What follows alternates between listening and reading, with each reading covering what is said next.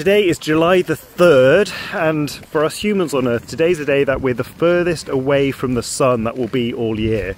So why is it so warm? Where I live, it's summertime, and we've just gone through our first heat wave of the year, and you'd think it would be cold when you're far away from the sun and warm when you're close to the sun on the 3rd of January, but it's the other way round. This can all be explained by the fact that Earth has a tilted axis, like my head. Right now in the summer we're tilted towards the sun, so we're getting more heat from it. Just to give you some concrete numbers, we're getting about 7% less energy from the sun by being far away now compared to January the 3rd when we're closer, we get 7% more.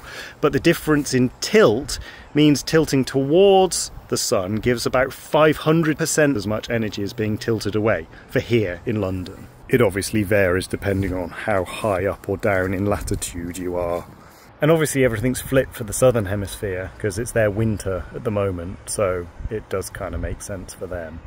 But it's interesting, this combination means that in the Northern Hemisphere we have slightly longer summers and slightly shorter winters, whereas in the Southern Hemisphere it's the opposite way around. They have slightly shorter summers and slightly longer winters.